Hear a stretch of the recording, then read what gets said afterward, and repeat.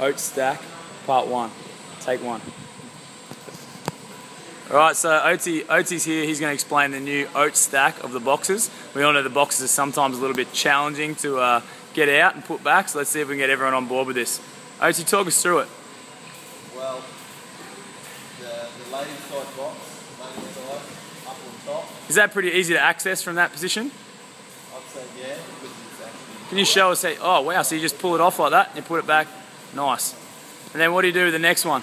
So the smallest one, it's in underneath. That just comes in and out like that, doesn't really matter which way it goes in? And then the men's size, I just pull out the small one, and I pull out the men's size. That looks pretty easy, but is there an orientation for that one?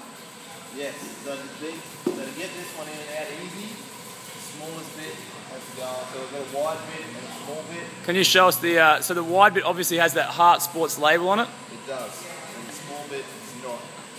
So if you find the Heart Sports label, that's the wide side? That's the wide side, so then I go on the wide side, go on to this one's wide side, so Heart Sports sticker faces the other way. Geez, that went in easy. Do you have to kick it to make that go in? If you have to kick it, you're doing it wrong. Alright, deal. And then the little one, did you just kick that then? Does that mean you did it wrong? Alright. And then that goes... That one goes in. Boom. The Oats stack. Let's see it happening. Thanks, guys.